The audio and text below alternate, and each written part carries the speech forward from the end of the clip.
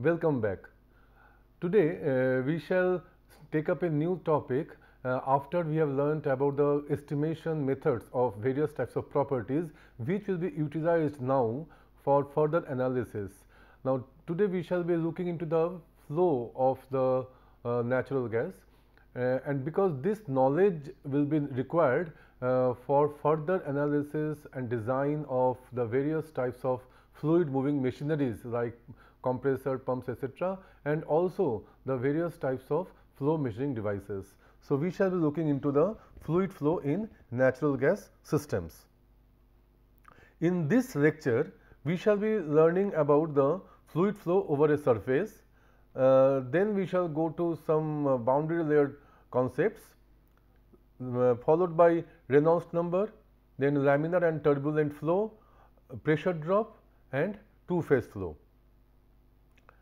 First, let us go to the fluid flow over a surface. Now, whenever there is a fluid flow on a surface, the fluid encounters some kind of resistance to its path, and this resistance is called some drag, and this drag is caused by primarily two effects. One is the friction between the fluid and the surface, which we call the skin drag, and then whenever a fluid is flowing, there might be the fluid might change its direction during its flow. So in that case, we have the form drag. So like for example, the fluid is flowing through some elbow or some T joint. So in this case, for what we will find that there is a change in the direction of the flow. So this causes form drag. Now because of this drag, there will be a reduction in the energy of the fluid. That means this will be reflected in terms of the pressure drop. So and this if there is too much of pressure drop, what will happen? The flow may cease at some point of time. So we have to see to it that whatever pressure drop occurs, that should be compensated for by supplying energy to the fluid from external sources. That is why it is important for us to understand the fluid flow, and generally the velocity of the fluid is taken to be 0 at the wall. This is because of a property called viscosity, and this particular assumption is called no slip condition. This no slip condition does not hold for ideal fluids.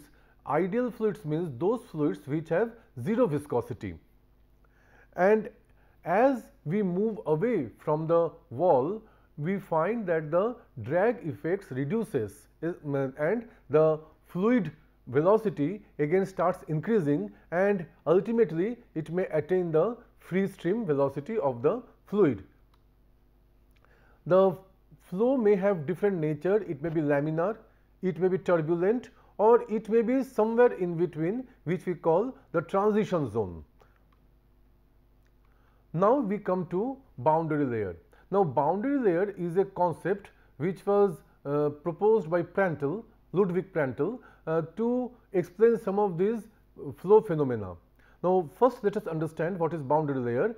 This boundary layer signifies the locus of the points away from the wall where the fluid ceases to experience the drag effect from the wall and the fluid stream attains the stream velocity.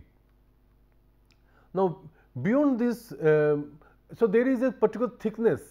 We assume that there is a thickness of the fluid above the wall within which the effect of the drag exists, and beyond this boundary layer thickness, fluid flow is not affected by the fluid velocity, and there this bound, and in this condition outside the boundary layer, the fluid is treated independently as if there is no boundary layer. Now here in this particular figure, we see that how this boundary layer exists. See, on this side, on left hand side, we see the fluid is coming with a free stream velocity of u0, and as it enters this particular surface, that on the x axis we show x direction, and the perpendicular this surface we call it y direction. So initially what happens that the fluid comes in contact with the wall, and the because it has zero velocity at the wall. So, the whatever fluid elements are above the wall will get retarded by the fluid which is below it, and slowly we find a certain kind of layer is developing. And here in this particular figure we are showing that how the fluid velocity changes from the wall to 0 and up to the free stream velocity, and this boundary layer keeps developing as we go inside the surface. And then initially it may be a laminar boundary layer, then there would be some kind of transition where we are showing that some kind of disturbance is taking place. So, this in transition zone it will be sometimes laminar, sometimes turbulent. So, it is always changing its nature, and ultimately we go to the turbulent boundary layer as we move still inside the surface. And here we are showing some layers, like near the surface we have a viscous sublayer, then we have some buffer layer, some overlap layer, and ultimately we have a turbulent zone. So, this is the overall picture we visualize to understand the fluid flow, and these kind of things are purely conceptual. We try to put these concepts into use in explaining the various types of fluid flow phenomena. Next we come to some rudimentary knowledge about laminar and turbulent flow. Now, this you can observe many a times in at your home, at your workplace, around you. So, this you can see that we have taken a very simple example which you may find at your workplace or home, that a water is flowing through a tap. Now, in this case we see that when the tap is opened a little, we find water will initially form some bubble, and when at certain opening you will find the continuous flow of water starts, and initially you will find this flow is very systematic, means it is not taking a very definite path. So, this particular flow is the laminar flow. But as you keep opening the valve of the tap, you find that the flow becomes more, and slowly the flow becomes more and more irregular, and in this case you will find ultimately you will find the flow is very irregular and you approach the turbulent flow. So, this is a very general observation which you find in your day-to-day life. Now, this observation, now we try to give some kind of definition to this, that in laminar flow we assume that the fluid particles are going into some irregular paths. Now, when I say regular paths, it means that it may go in a straight path or it may take some curved path, but it is going in a regular fashion. And we also assume that the fluid is moving in a layer by layer manner, and each layer is having different momentum. That means the layer which is nearest to the wall will be having less momentum, and as we move away from the wall, the momentum of the fluid particles will increase. So, there will always be some kind of momentum exchange between two consecutive fluid layers. And we also assume that there is no intermixing of particles between two consecutive fluid layers, and this kind of laminar flow takes place at low velocity. Now, next, all these phenomena is indicated by Reynolds number, about which we shall be learning a bit later. Now, here I have shown by a picture that how we visualize the laminar flow to take place in some kind of a conduit. Here we see that the arrows are indicating that is quite regular flow, and the length of the arrows is indicating that the fluid velocity, magnitude of the fluid velocity. The smaller arrow means lower velocity, and the longer arrow means the higher velocity. Now, next we come to turbulent flow. Now, unlike the laminar flow, in the turbulent flow the fluid particles go into very irregular path, and there will be intermixing of the particles between two consecutive layers, and it takes place at higher velocity, and again it is indicated by Reynolds number. Now, here I have shown in the picture that how we visualize the turbulent flow take place. So, we can see that the fluid particles take various types of paths, zigzag path, and there are these lots of disturbances. Sometimes we call them vortices or eddies. So, these eddies and vortices are formed in the turbulent flow. Next, we come to Reynolds number. The Reynolds number you will find has a very big use in the study of the transport phenomena, that is fluid dynamics, then heat transfer and mass transfer. So, Reynolds number is used to identify the various types of flow regimes. Then this Reynolds number is also used to characterize and estimate the various parameters which are involved in the study of the transport phenomena. For example, in case of fluid mechanics, we find the friction factor. In case of heat transfer, we find the heat transfer coefficient, and in case of mass transfer, we find the mass transfer coefficient by the knowledge of the Reynolds number.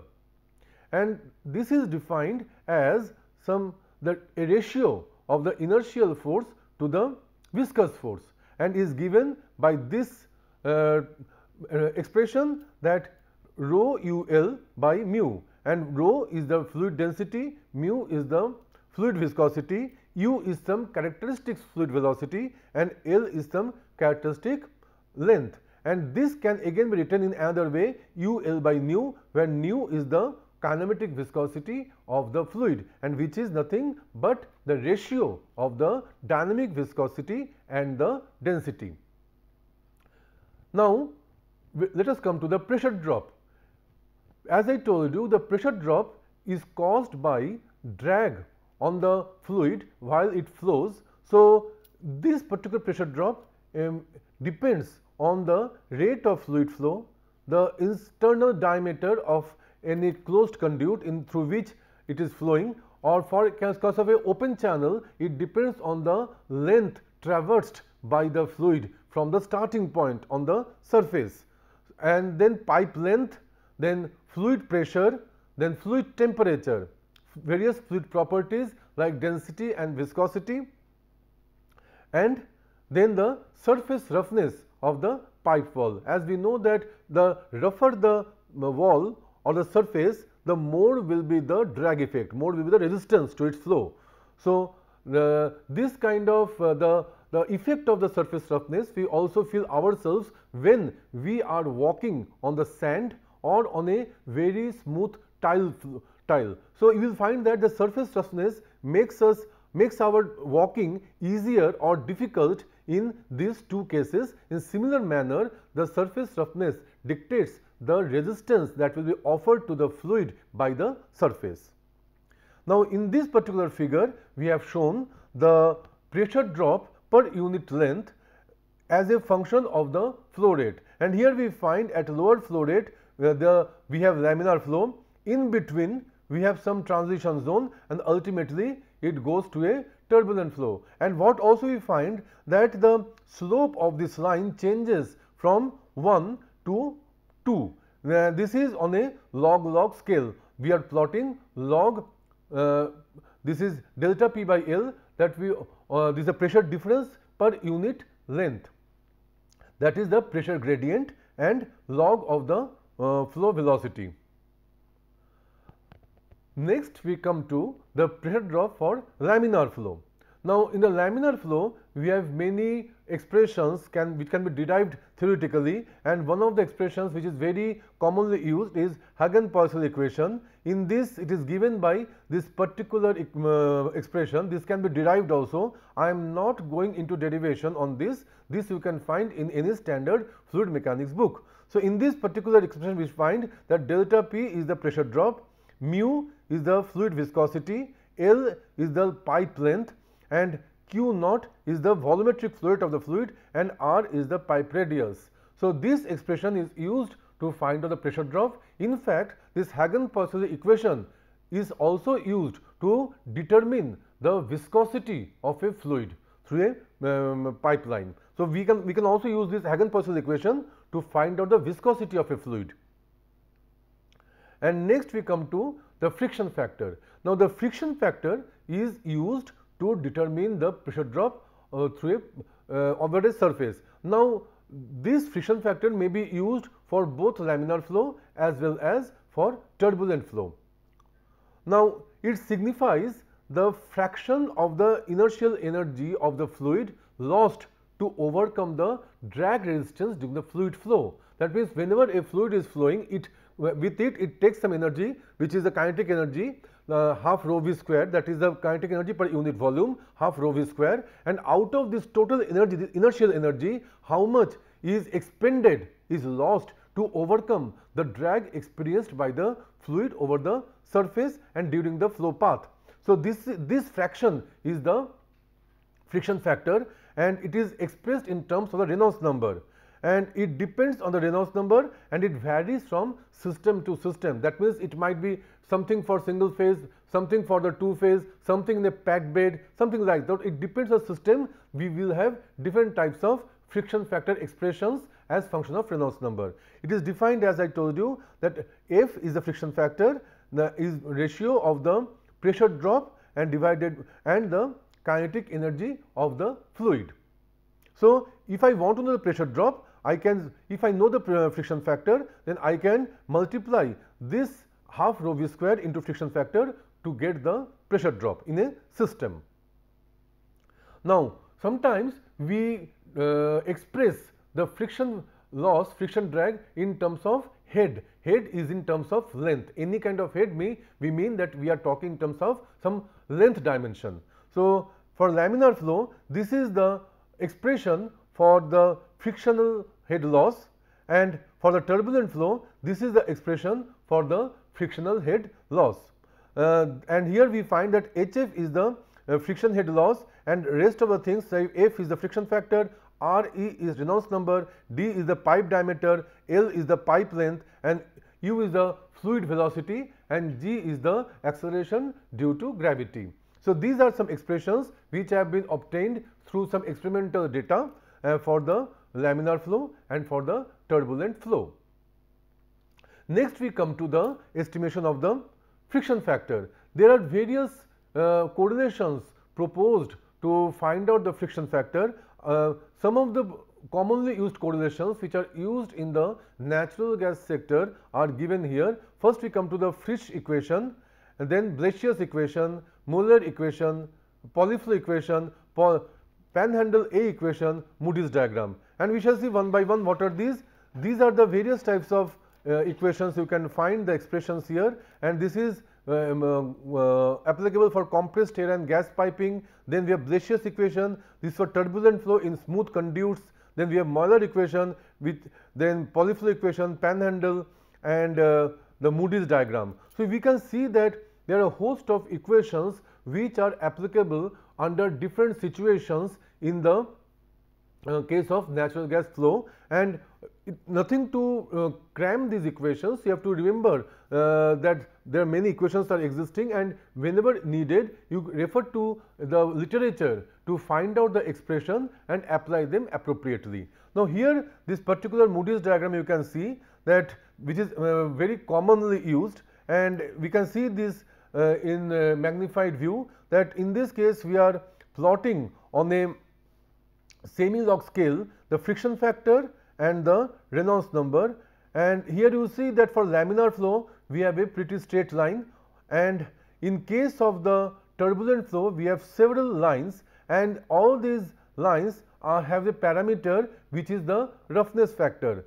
So, depending on the roughness we will find for the turbulent flow we have for a same Reynolds number, but different roughness factor we will be having different values of the friction factor. So, this Moody's diagram is very commonly used to estimate the friction factor. Other than that also we may have some other specialized correlation for that particular system.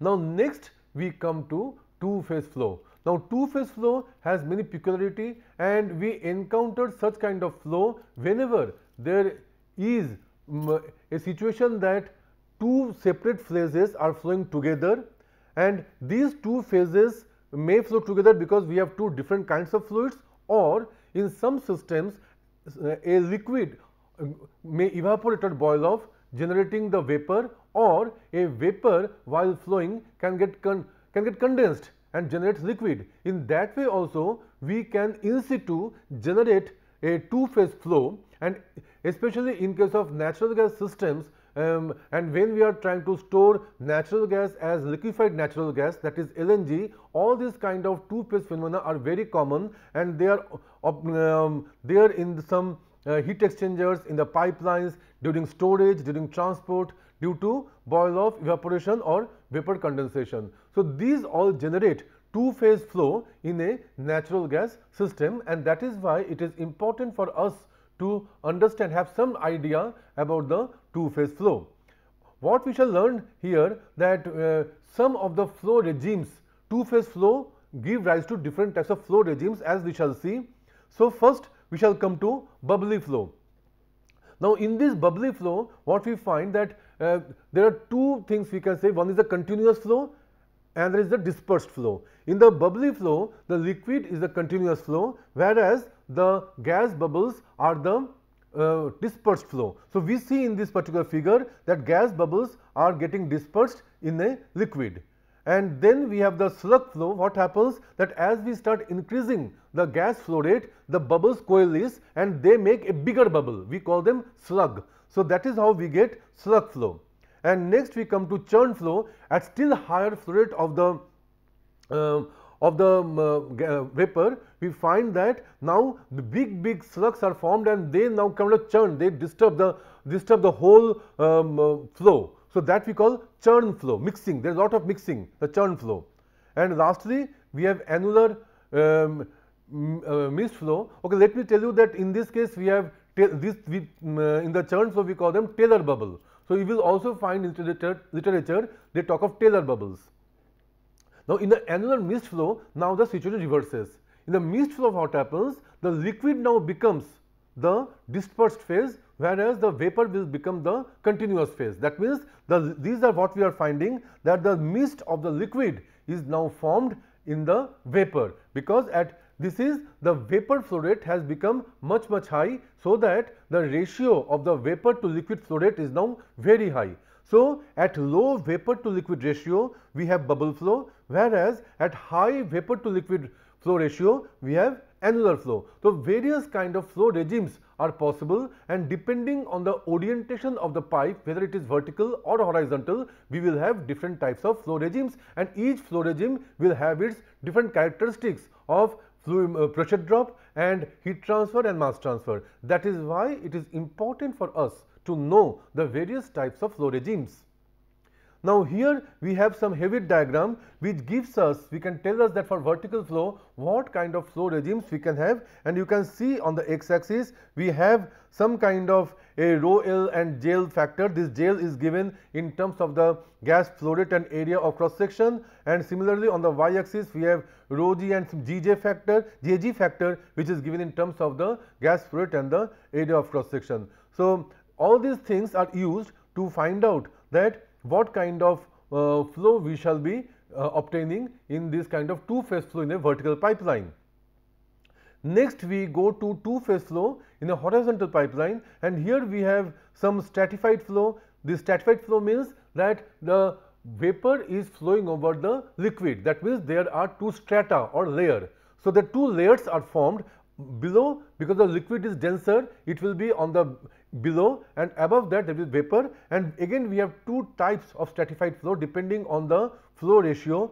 In one case the fluid top layer interface may be very smooth without disturbed, and another case we find that there becomes waves form, something like the waves you find on the rivers or the ponds or the sea. Similar that at high vapor velocity it will disturb the interface between the liquid and the vapor.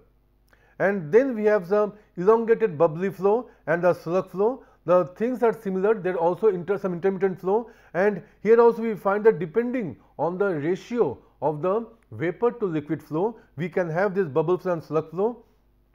And there may be this elongated bubble flow is a limiting case of slug flow, because this slug is free of any kind of entrained gas bubbles. There is no, the liquid does not carry any bubbles, so this becomes a limiting case of the slug flow. And there will be some, this will be unsteadiness, means it will not be steady, it will be sometimes the slugs, the sizes of these bubbles will keep on changing from time to time. So, it is an unsteady flow, and this liquid side slugs will fill up the whole pipeline. Now, next is the annular flow. In this annular flow, we find that its annular is formed. That means the vapor goes through the middle of the pipeline, whereas the liquid is pushed to the walls. So, that is why it is called annular flow. This is we find the vapor is going, and on the wall we have the liquid.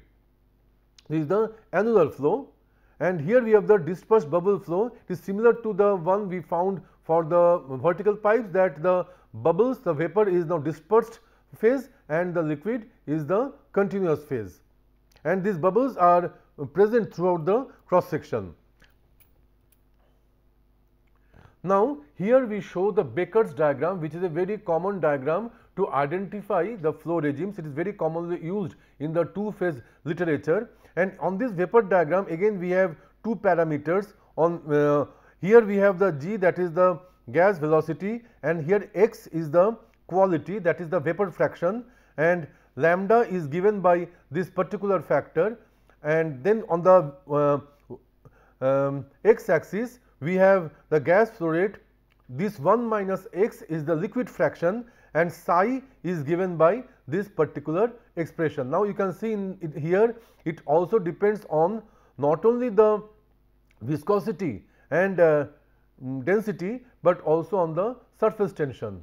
So, this surface tension is also important property to decide the type of the two phase flow, and this Becker diagram can be used to identify that which regime we are in, and this will also help us to decide the liquid and vapor flow rates in practice. Now, another important parameter is the pressure drop in any system, and as we learned for the single phase flow, some expressions for the calculation of the pressure drop. In case of the two phase flow systems, we have a very commonly used expression, that is the Lockhart-Martinelli equation. There are many other expressions also, but this is very commonly used, and in this case we find the two phase pressure drop is related to the pressure drop through the liquid only, and with some parameter phi L, where phi L is given by this particular expression, and here we find that x square, this x square is given by some ratio of the pressure drop per unit length in the liquid to pressure drop per unit length if the flow were only vapor. So, this particular ratio is given by x, and then we have the Reynolds number for the liquid and for the gas, and here we have the mass flow rate, the inner diameter of the tube, viscosity and area of cross section. And here we can have various types of combinations to determine the value of the C, which is used to find out the phi L. Here we find for if the liquid is turbulent, gas is turbulent, we have some value of C. So, we have various combinations, that liquid turbulent, gas turbulent, liquid laminar, gas turbulent, liquid turbulent, gas laminar, and both are in laminar flow, and we have different values of C's here. And here in this case we find the values of the other parameters M, N, C, G, C, L, which are also used in these expressions. So, these are for various types of Reynolds number, we have these values, and these C, L, C, G are appearing in here. So, this M, N, C, G, C, L, they are dependent on the Reynolds number. So, this is the Lockhart-Martinelli equation for the calculation of the two phase pressure drop. So, and to know more about this, you can refer to some of these references, and also any book on two phase flow or fluid mechanics to get more knowledge about all these topics. Thank you.